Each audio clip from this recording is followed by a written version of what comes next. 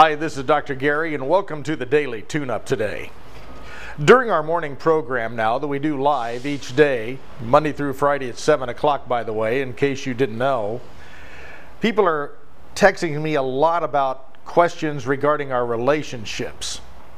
And one of the leading questions regarding relationships is analyzing your own relationship. And my answer to that, to several people that have talked about it, is first of all, if it's not broke, there's no really requirement to fix it. However, sometimes as we're moving along in a relationship, after the new is worn off, we start noticing different things going on. And we start noticing a few cracks in the pavement.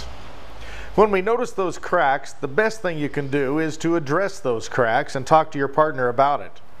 Rather than let them brew and feel like you're going to hurt someone's feelings if you say something, just be gentle about it and understand if you deliver your intentions about what you want to talk about, and the intention is to make it a loving, caring relationship and that you care and love this person, you just want to talk about a couple of things that seem to be bothering you, it probably will really turn into a very productive relationship conversation. One of the things I want you to realize, though, is many relationships, if we overanalyze what's going on, we're focusing on what's negative about it and not what's good about it.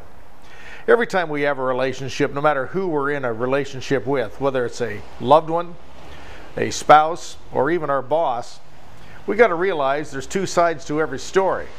We also got to realize they're probably feeling the same thing about you. In these conversations, it's important to always deliver your intentions, and the intentions are to improve upon the relationship, and that you understand that they could probably feel that way about you too, and you're willing to talk about some of the things that concern them about you as well. So it's not one-sided. And really be careful of those you statements. Anytime you say, "you make me feel," that's going to create defensiveness in your partner. Rather than say you, say one of the things I've noticed and something that happens that makes me feel such and such is going to change the entire temperature of that conversation. Let's work on our relationships. They're precious, and anyone in a relationship is learning a lot.